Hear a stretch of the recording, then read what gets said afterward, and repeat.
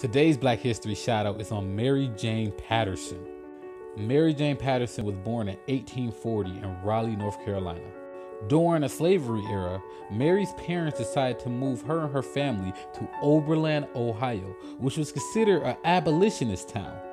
It being an abolitionist town meant that slavery was not allowed there. Oberlin College was one of the first colleges to allow Black people and women, and Mary was one of those people. Not only was Mary an excellent student, but she challenged the administration to allow her to take the male coursework, which would allow her to be the first ever Black woman to get her bachelor's degree. She got her bachelor's degree in 1862, just 2 years before the Civil War ended. Her accomplishments wouldn't end there, as she would go on to be a teacher and eventually a principal. Mary Jane Patterson allowed no glass ceiling to keep her from reaching her goals.